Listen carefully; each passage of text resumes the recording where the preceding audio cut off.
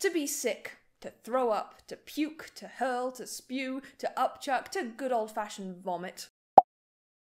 It's hardly a question for the dinner table, but it does still get asked a lot. Can hamsters vomit? Or, on the other side of things, my hamster has just vomited, what do I do? Or, I've just seen videos of hamsters vomiting. But there is one teeny tiny little issue with all these videos and stories of hamsters vomiting, and that is, quite simply, that hamsters cannot vomit. In fact, while there are many mammals, including obviously humans, who can throw up if we need to, there are also many mammals who cannot, and one particular group of mammals who cannot vomit are rodents. In 2013, a study was conducted to finally discover the biological reasoning for rodents not being able to vomit. During that study, they discovered that rodents had particular bodily constraints that would limit how much they could vomit, even if they could attempt it. These constraints included reduced muscularity of the diaphragm, as well as a stomach that's not structured for moving contents up the throat. The study also suggested that rodents in fact lack the brain circuits required for them to be able to vomit. So regardless of whether they need to, throwing up is biologically not an option for these animals,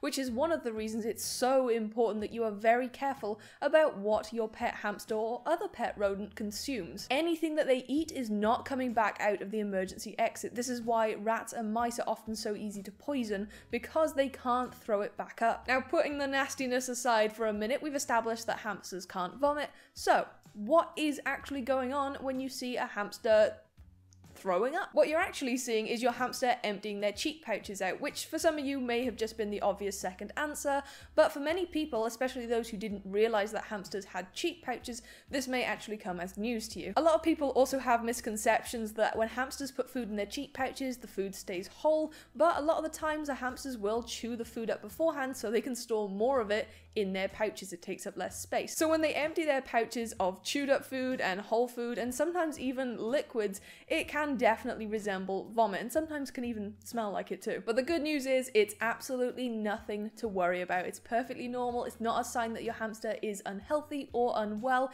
It's not something you need to rush to your vets about. At this point, some people might be saying, but I thought hamsters only emptied their cheek pouches into their hoard, so why is my hamster emptying their pouches in their playpen or on the floor or in my lap or somewhere that's just not very nice? If your hamster regularly plays in a playpen or free ranges around a room, they may start building up hoards in these areas because they're used to going to them. If they're going to be coming back to the same place again and again, it's a good idea in their minds to have a snack hidden away somewhere just in case they get peckish. But I think people tend to question pouch emptying a little bit more when it's in an inconvenient place. When they're clearly not trying to store it, they just do seem to stop and throw it up. While it isn't known with absolute certainty why they do this, it is strongly believed to be linked with stress, a reaction to a perceived threat, or a reaction to a new, unfamiliar environment. Hamsters are able to move more quickly and squeeze into smaller spaces if they don't have a huge load of food on the side of their faces, so oftentimes when they think that something is going to be chasing them, when they feel stressed, when they feel threatened, they will immediately empty their pouches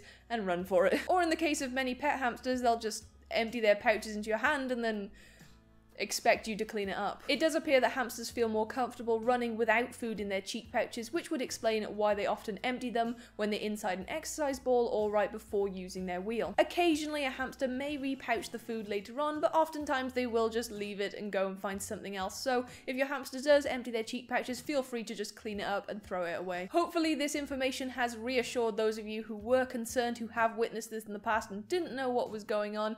It's nothing scary to worry about. It's perfectly normal, if a little gross. Anyway, if you enjoyed this video, if you found it helpful, please don't forget to leave a thumbs up. You can also share the video with your friends and subscribe to the channel if you haven't already. Thank you so much for watching, and I will see you guys next time.